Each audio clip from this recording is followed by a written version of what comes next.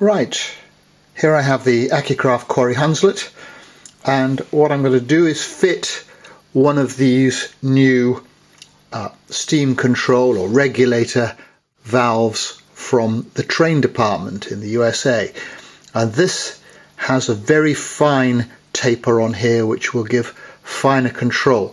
It also has two O-rings which are slightly smaller, so it will be less stiff than the original, because these, although they're okay when they're cold, tend to be really quite stiff when they're warm. So the first thing I'm going to do is just unwind it, just unscrew it from the loco like this. It'll come off quite easily.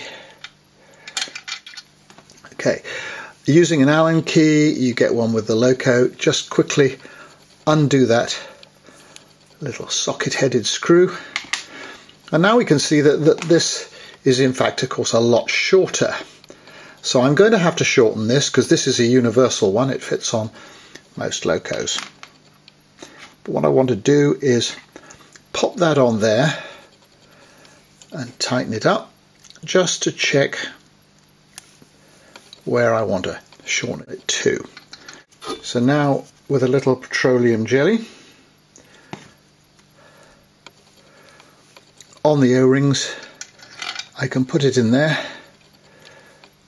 and screw it in. That's in there now. That's fully in, and what I can see is that all I've got to do is loosen that and butt that up nice and tightly there. Then mark the spindle there and cut it off. Now with the spindle shortened, I can just pop that on, the handle on. I can adjust that to exactly where I want it when it's in. Okay, in actual fact that's about the right, because now I can turn it like that to open it. So yeah, there we are. So I'm going to tighten that. Oh yeah, that's nice and tight. And there's the regulator closed. Job done.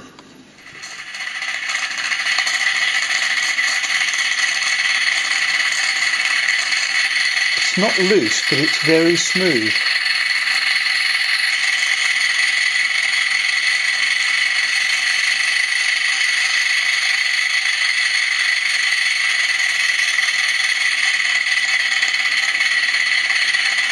It's without a doubt a massive improvement